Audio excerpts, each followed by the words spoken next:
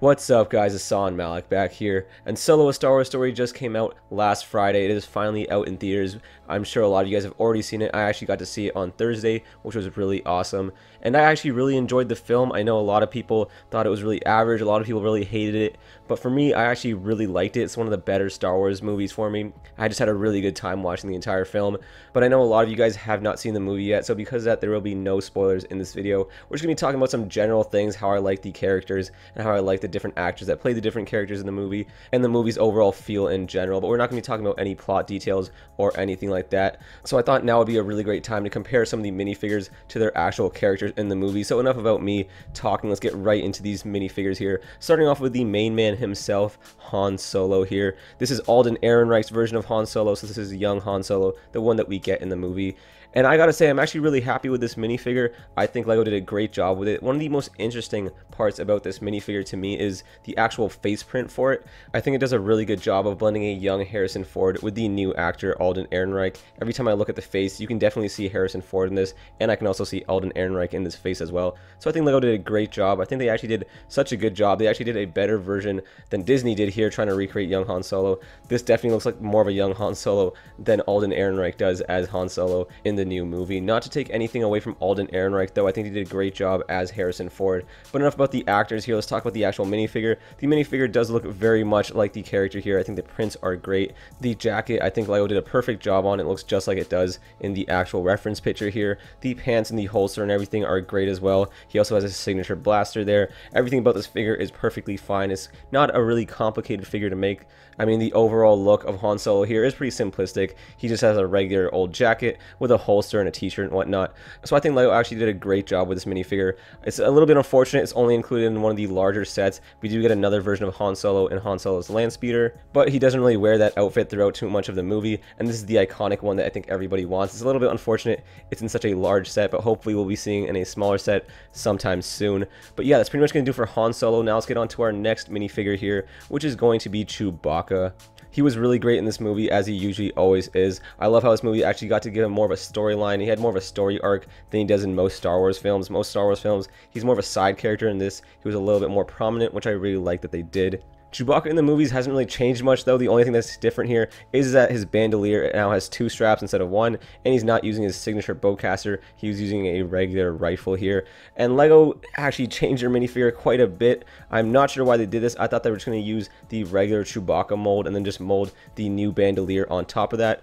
But they actually went with a completely new mold here for Chewbacca, and I can't say I'm too big of a fan of it. It does look a little bit weird to me. I do think I like the old mold a little bit better than this one. This one, the head shaping just looks a little bit off in my opinion. I think the other one did a better job of looking more like Chewbacca. The minifigure here also only has a rifle because that's what he'll be using instead of the bowcaster. But yeah, overall, I just don't think that LEGO did a great job with this new mold. Hopefully they'll be changing it sometime soon, or be changing up the prints on it a little bit to make it look a little bit more realistic and a little bit more like Chewbacca. To me, it just doesn't look that much like Chewbacca. It just looks like a regular Wookiee that we'll see on Kashyyyk or something. But hopefully LEGO does change up this minifigure a little bit. I definitely prefer the old one, but that's going to do it for Chewbacca. Let's get on to our next minifigure here, which is going to be Lando Calrissian, who is played by the amazing Donald Glover. And before we talk about the minifigure here, I gotta say I really loved him in this movie. I think he was a perfect casting choice for Lando Calrissian, and he definitely did sound like Billy Dee Williams in so many different scenes. He definitely had his own take on Lando as well, which when you guys see the movie you'll see, but I definitely think he did an amazing job. Disney did a great job casting him as Lando Calrissian. And yeah, enough about me gushing about Donald Glover here. Let's talk about the minifigure and how it compares to the character in film. And I think LEGO did a great job here. This is a perfect minifigure, I guess you could say. I mean, his outfit is not the most over-top thing in the world. It's definitely pretty simplistic. It has some simple colors going on here with the yellow and black and the dark blue for the cape. I think LEGO did a great job with it, though. The face here for Donald Glover, I think, is really well done. It definitely does capture the look of the actor. To me, it doesn't look too much like Billy Dee Williams at all, but I think that's okay. I mean, the character that they're trying to portray here is Donald Glover as Lando Calrissian, and I think they did a great job with it. His hairpiece is also cool as well. It could have been a little bit more accurate, but using a LEGO LEGO minifigure hairpiece, this is the best thing they could come up with. So yeah, overall it's a great figure. The prints here are also super accurate. You can also see his scarf, which continues on from his torso down to his legs, which is also really accurate. He also has a silver blaster. I definitely think that probably should have been like a regular pistol mold instead of the longer blaster mold, but that's fine. You can switch that out on your own.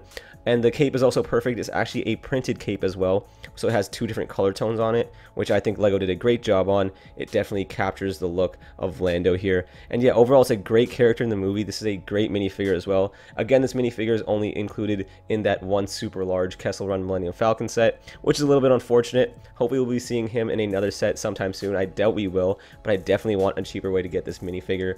And yeah, that's pretty much going to do it for Lando. Now let's get on to our next character here, which is going to be qi'ra.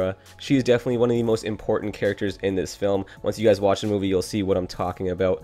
But yeah, I really liked Emilia Clarke as this new character that we get to see in the Star Wars universe. I really loved how mysterious and badass she was in the movie.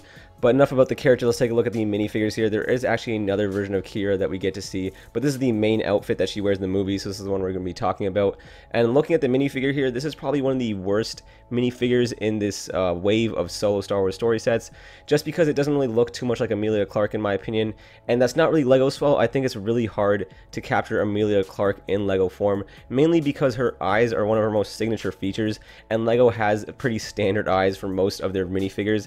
They all kind of have the same printing for the eyes, and they just have different things around it, which captures the looks of the different actors.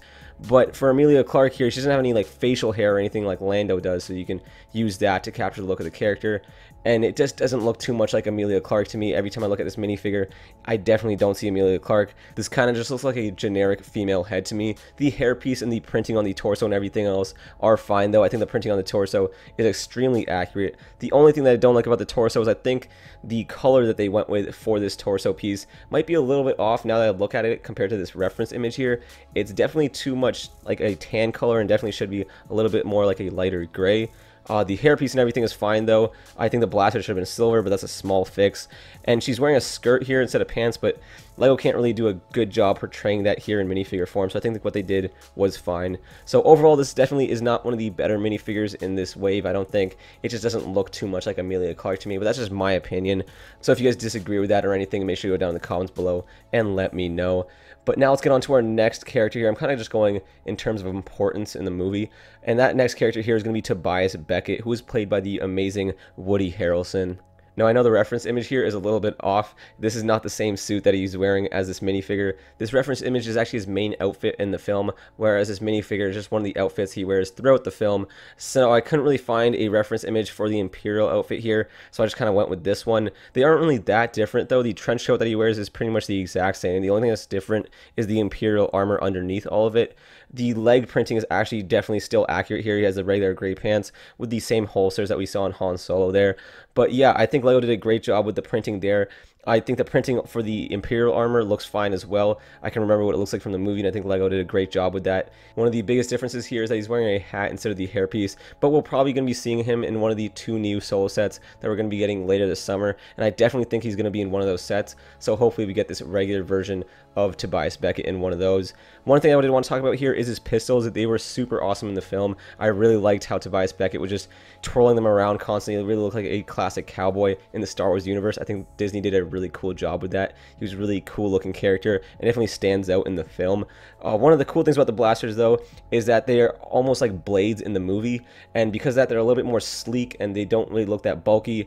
So I think LEGO probably should have brought back the classic blaster molds that we used to see in some of the battle packs all the way back in 2008. It was pretty much the exact same mold as the blaster that we see here, except the top portion of the scope is actually missing, so it makes it a lot more sleek and kind of smaller and everything, and I think that would have fit more perfectly. LEGO actually did used to make those all the way back in the day in 2008. I only have 2 of those pistols in my own collection.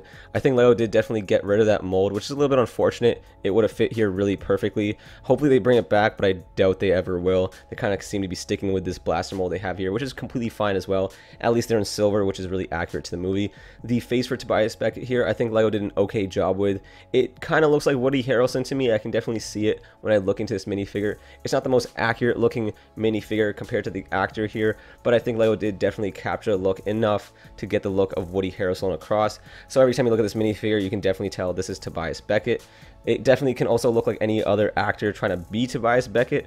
It doesn't really look too much like Woody Harrelson in my opinion, but I think LEGO still did a great job with this minifigure overall, and hopefully we'll be seeing a regular version of this character in another set sometime soon. But that's going to do for Tobias Beckett. Let's get on to our next one here. Now the rest of these minifigures in this video are not going to be real characters from the film. These are more like side characters that we get to see that LEGO just made minifigures of. So we're going to start things off with Moloch here. And I think LEGO did a great job with it. He's definitely not one of the most memorable characters in this movie. I actually kind of hated his set. I don't know why LEGO went ahead and made that thing. I know it definitely has to go against Han Solo's land speeder to recreate that scene, but it was just, it's not really a great looking vehicle. And there was definitely other scenes from the movie that I would have rather seen as a LEGO set instead of Moloch's land speeder. But enough about the actual set. Let's look at the minifigure here. And I think LEGO did a great job with it. This reference picture is actually a cardboard cutout poster. This was the only reference image I could find of Moloch here. And I think LEGO did a great job with it. The prints are really accurate. They have all this white kind of like Carillion snow or dust. I'm not really sure what it was all over his uniform here. He also has a staff, and it's not actually in this image here for the minifigure, but he does include a staff in the set as well, which is pretty accurate. The head mold from Moloch is also quite accurate here. I think LEGO did a good job with it. This is actually a new head mold for this character. And yeah, not much else to say about Moloch here. He's a really accurate looking minifigure. I think LEGO did a great job, and I was just probably other things I would have rather seen as a set other than this guy's set. But enough about Moloch. Let's get on to our next minifigure here, which is actually going to be another minifigure that was included in his set, and this is Rebolt, I believe. I could have that name wrong. If I do have that name wrong, let me know down in the comments below. And this is another side character that we barely see in the film. I mean, he's really irrelevant, and I know you're looking at the reference image here and you're like, what is that supposed to be? And that's pretty much because I couldn't really find a reference image for Rebolt here. He's just that irrelevant in the movie. They didn't actually have an official picture of him here. So this is the closest thing I could find. It was another Hasbro toy, I believe, or I could be wrong about that. It's just an action figure that's based on the same character. And so comparing the LEGO minifigure to this action figure here, I think LEGO did a great job with it. The LEGO minifigure is actually a little bit more detailed in my opinion. It has all of the markings of the snow/dust on Corellia here, and it definitely has all the torso markings that it needs with that little hoop necklace thing he has going there. I'm not sure if that's a new head mold for this minifigure though. I don't think it is. I think we might have seen this with some of the Rogue One sets, I believe, if I'm not mistaken. But the only thing he's missing here is that orange thing on top of his head. But I'm glad LEGO didn't make a new mold for this thing, because it would have made the price for that set even higher, and it's definitely not needed for a character like this. But enough about Rebolt. He's not really that important. Let's get on to our next minifigure here, which is going to be an Imperial TIE pilot. There's some other cooler Imperial figures in this wave. Let's start things off with one of the most unoriginal minifigures from this wave, and that's because this is a TIE pilot. We've seen this minifigure a bunch of times before, so there's not really too much to talk about this. It's a accurate looking minifigure. The prints here are great. The head mold is great and everything. Let's get on to our next one here, which is one of the more interesting Imperial figures that we have here. This is the Imperial Patrol Trooper, I believe. I could have that name wrong again. If I do have that name wrong, let me know down in the comments below. And this is one of the new Stormtrooper variants we get to see in this movie. I think LEGO did a great job with it. I think it does look really cool as well. This reference image here again is another action figure, because I couldn't find a perfect white background image for this minifigure, but I think LEGO did a great job with it. The LEGO minifigure actually looks a lot cooler than the regular action figure here. There's a lot more details along the grill and everything, with the gunmetal gray printing along the regular part of the grill. It looks really accurate. There's a lot of printing and detail here. Overall, the helmet just looks really cool. I think this is one of the new Stormtrooper helmets that we're getting as part of this wave. We also getting another new Stormtrooper helmet with the Minband Stormtrooper, which we'll be taking a look at in just a second.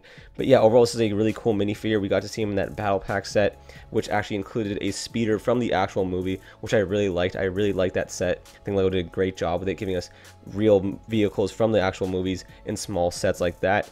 But yeah, overall it's a really great looking Stormtrooper. I'm glad that we're getting new versions of the Stormtroopers. And yeah, let's get on to our next minifigure here, which is going to be the Minband Stormtrooper.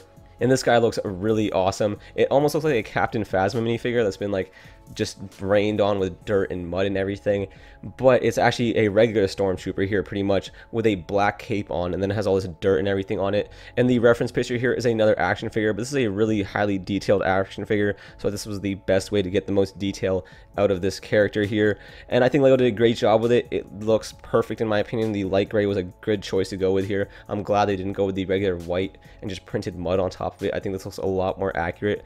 The new helmet mold looks a little bit bulky in my opinion. It looks really large. I'm not sure how I feel about this new helmet mold yet. I might actually prefer the old one still. I'm not really too sure about it yet. Haven't really made up my mind.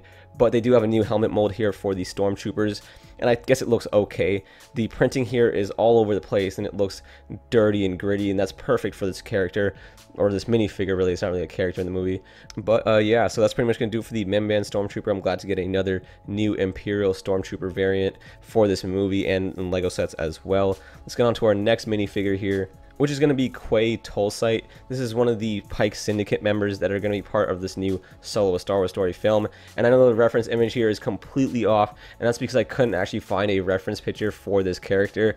So this is the closest thing I could come up with. These are the Pike Syndicate members from the Clone Wars TV series, and this is actually the same species as what he is. So this is why I used this reference picture for this minifigure. So I can't really do too much of a comparison here since I don't really have a reference picture to look at, but I definitely think Lego did a good job with the head mold here, which in the movie it's a more realistic of the version of the helmet that we get to see for the Pike Syndicate members in the Clone Wars TV series. So as you can see in the reference picture here, it looks a lot more like part of their head, whereas in the movie it looks like more of a helmet, and I think that's fine. It's really awesome to see more Clone Wars characters in the movie here. I think Disney is doing a great job by trying to implement more Clone Wars stuff into movies like this. It definitely just makes this universe seem a lot more seamless and a lot more blended together, which is really awesome to see. But that's going to do for qi'ra, and I think we might have one more minifigure here if I'm not mistaken, which is probably going to be the Corellian Hound. Yeah, okay, so we have the Corellian Hound here, which I forgot to mention. I probably should have mentioned this with Malak, which because that was the set that it was included in, and I think Lego did a good job with this. This is actually a new mold for this small animal creature here. There's not really much more you could ask from Lego here. It definitely looks as ferocious and as scary as it does need to look like. The only thing they maybe could have added was some like straps for these straps he has on his back here, but that would have been completely extra for a minifigure like this. I think Lego did a fine job on this minifigure, and it definitely does look great. And yeah, I think that's pretty much going to do for all the different characters or minifigures that we get to see in this new wave of Solo a Star Wars Story sets. We're going to be seeing more minifigures in the new 2 sets that we're going to be getting later this summer, and maybe I'll be doing a comparison video when we get those characters. Depends on the minifigures that we get in these sets.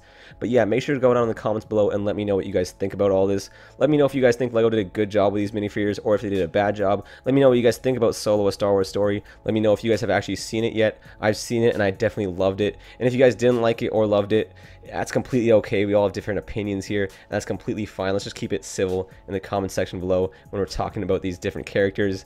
And yeah, guys, that's pretty much gonna do it for this video. So if you guys enjoyed watching this, make sure to hit that like button, and if you guys want to see tons of more Lego Star Wars videos just like this one, make sure to subscribe to my channel. But yeah, guys, that's pretty much gonna do it for me. Thank you all so much for watching, and I'll see you guys in the next one. Peace.